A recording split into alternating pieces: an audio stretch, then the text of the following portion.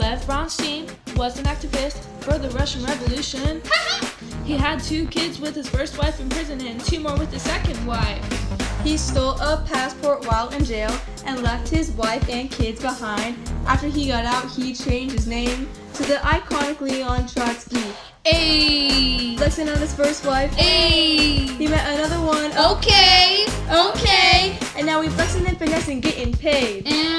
Ooh, assassinated in Mexico. That was found on the BBC History article. Born on November 6, 1879 in Ukraine, Siberia. Power shows with Joseph.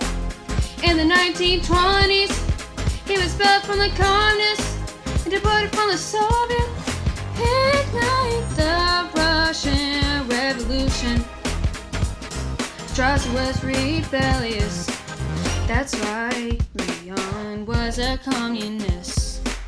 It don't make no sense, commander of the Red Army, People's Commission of Foreign Affairs, deported to Ireland in Central Asia.